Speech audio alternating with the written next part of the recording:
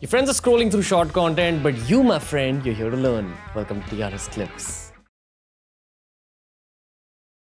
But yeah, What is life like as a spirit in the spirit world, according to you, based on everything you have encountered? yeah. I think I would call that's what hell is. That's what hell is. Even if you're living positively for your own... No. This I'm saying for the majority of the spirits who are stuck. Okay. So let's say a spirit is attached to a particular person, and even after death, that person is going to stay attached. That spirit is going to stay attached to that person. Now, until unless that person has passed away, that spirit is going to linger around, not going to its spiritual world, not trying to possibly enjoy if there is something like that in that world, and still be lingering around that person. And that person might have no clue that there's a spirit, and that spirit could be his own best friend or family member or someone like that. So imagine you are around your favorite person and that favorite person is not able to acknowledge you, is not acknowledging you, is not listening to you, is not able to see you. That hurts. So what could be more hellish than that? Or for that matter, a person who died accidentally is now stuck to the place or because where he died, for example. So now, according to the spirit, according to that person who died, there is no world outside these four walls.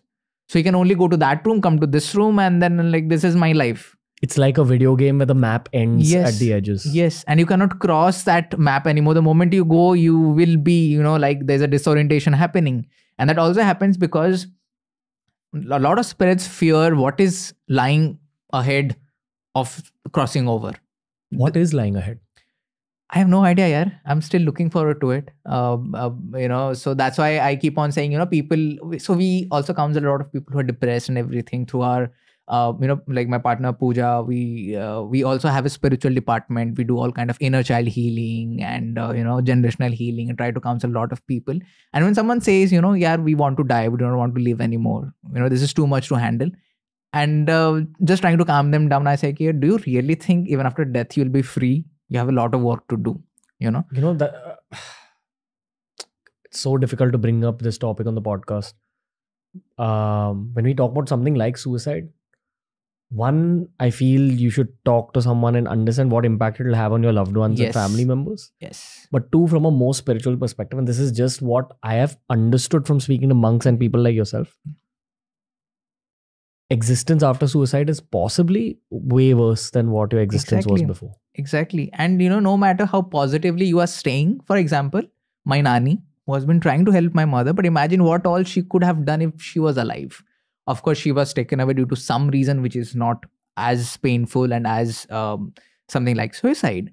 But still, it's not like what it feels like to be a human being. And that's why, every day we wake up very energetically because we know we have been gifted this one additional day to enjoy, which the spirits won't be getting no matter how positively they are staying unless there is something else that is happening after that stage. Also, if I go on to say that so many of these spirits have actually proven that there is no concept of time as such, because some of them are, some of them are still stuck in the 1800s if they died in a war. There's a graveyard in Khandala where German prisoners of war have been buried. We were investigating that place. We encountered a soldier who was buried back in some 1800s. And when we asked what date it is, it says 1800. The man has no idea it is 2023, 2022. Leave that, Ranveer. We investigated Holkar Bridge in Pune, said to be one of the most haunted locations in India. We encountered a spirit that has been stuck there from the 11th century. 11th century. And, that guy's name was Srinivas. He said his name is Mr. Srinivas, the authority like thing. And we kind of understood. And then we were using other devices that to kind of explain that he was a scholar who was put in a cupboard-like a structure, a box-like structure. He was mummified, put in a cupboard-like structure, box-like structure, and he was thrown into a river. While he was alive? While he was alive. He was murdered, basically. For some reason. I don't know what. How do you get the name, but from what device? So like the device I explained, PSB7, it's a device that we use that scans radio frequencies. Now it can look like any other radio pehle ke zamane mein jo aata tha, but it's a small one and it scans radio frequencies. But what makes the device very different is that we control the speed and the direction of the scanning. For example, let's say there are 83.5 to 108 radio channels. That's the spectrum. We have the control that it can scan from 83 to 105 or 105 to 83. Now, what happens by that is, let's say if I'm playing, recording or doing a session, playing it forward, let's say it's going from 83 to 105. Let's say by chance we are falling in the 93.5 Red FM. There could be someone saying some random name Pooja, and we're investigating a place and we're like, oh, Pooja is the name of the spirit. But if we reverse it, every sane name, every legal name will be reversed. Pooja will become some Ajup or something. Ranveer will become some weird name. It will be so weird that it is kind of very how do I say that? The human mind won't be able to decode it. So by that, what we are doing is we are keeping our mind at bay, saying that please do not interfere, by finding similar words from it. So when we reverse it, everything that comes in, and because we also can, like I said, control the speed of it, we speed it in a way that whatever output we are getting, it is what we call as white sound. Okay, 1 second. I'll have to break this down a little more. Yeah. And this is the engineer in me also excited. There was a movie once I saw called White Noise. Very old movie. I have heard about it, Yeah. And it was about this concept that spirits communicate through white noise. Yeah. Now, white noise is similar to, an older televisions. I don't know if our Gen Z listeners would understand. Yeah. But when you flip to an untuned channel, there was just like a Yes. That is white noise. Yes. Or when you tune into a radio frequency that has no channel or anything like that, no response, that is white noise. Very true. So within white noise, you find these sound bits. Not sound bits, but using that white noise, they try to communicate.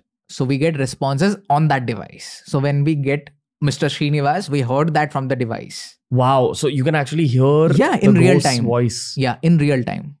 It's a male, female, whatever we hear it. Why isn't the scientific community also talking about this?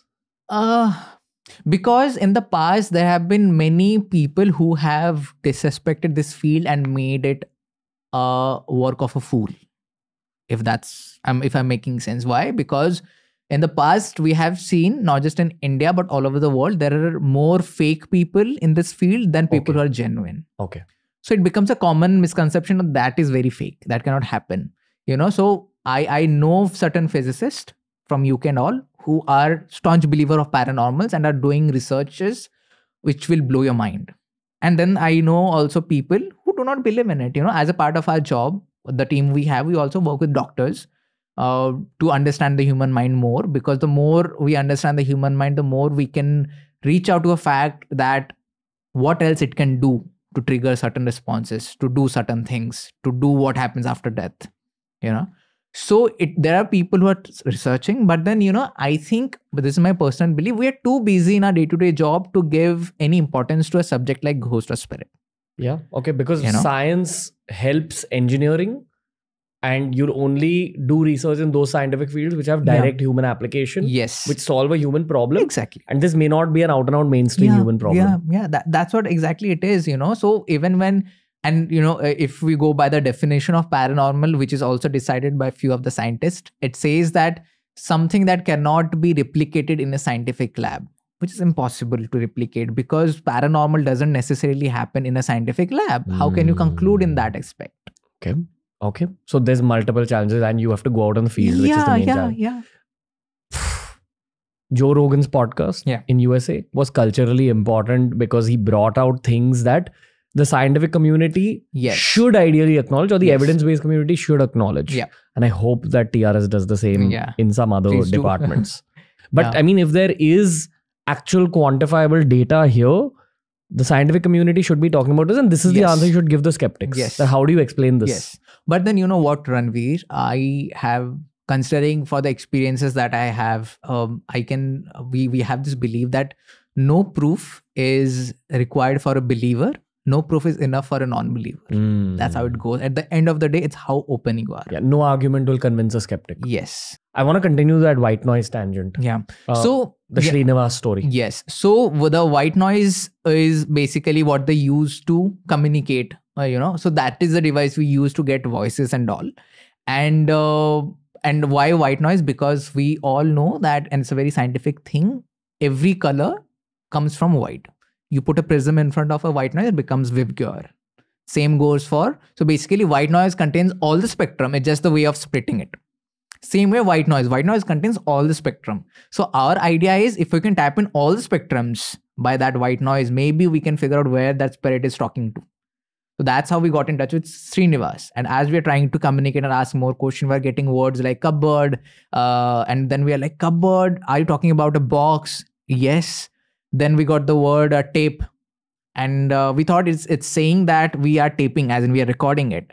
And we are like, are you saying that, we are taping it? It says no, tape again. So when we are like, why it's coming tape again and again, we thought, were you mummified?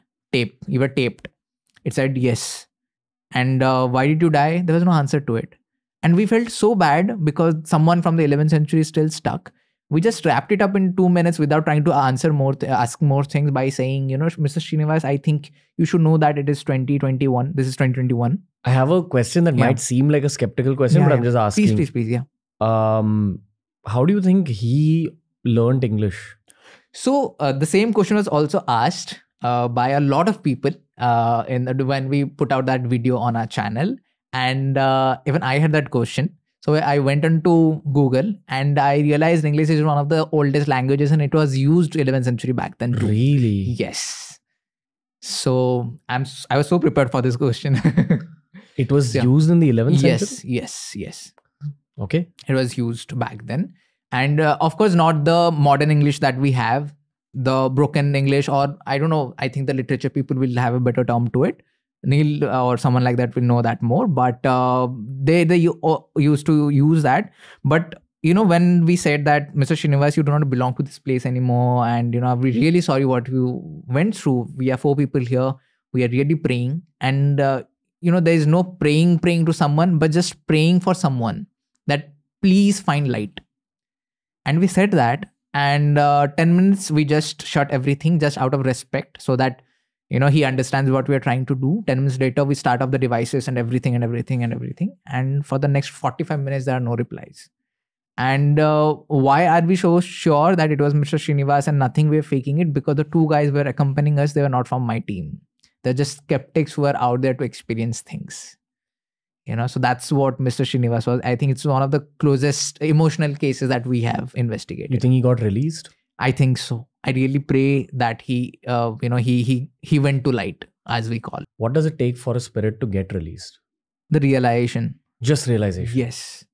Realization is the important part. But then, like I said, there are a few people a few spirits, people and spirits are so common for us. Few spirits who have realized, but they want to stay voluntarily. Okay, again, because of their reasons, whatever reason they have. How would they take revenge? Say you've been murdered by someone. You can't. And no spirit can. The only thing it can do is just try and scare them by doing activities, and this person not being able to understand what the hell is happening with me. That's the only thing that can happen. If the person has what we call as a conscience or a conscience, whatever it is, then he might think, oh, is it the same spirit? But then why would that person think? So there are different reasons why. There's also one reason why spirits do not cross is because they fear the judgment day. As we have been taught, there's a hell. In Hinduism, Yamaraj aayenge. In Bible, hell hoga. Some other things are like that in different religion. So because we have grown following those things somewhere or the other, even after death, we have that fear. What? Because everyone knows they have done some sin in their life. It can be a small lie to their mother or some murder, like that spectrum. They all know they have done something wrong. So when they are dead, they are like, oh freak, what will happen now? Will we be taken and put in a boiling container of oil and everything, where we'll be tortured and everything? They have that fear. So again, those spirits, they also do not leave. They are and that's why a lot of prisons are haunted. Because those criminals, they have something in mind. They're like, we cannot leave this place. There's something waiting for us that will be more harsh than what we went through in the prison cell. So if you enjoyed this video, make sure you check out this playlist for more videos just like this. It's TRS Clips.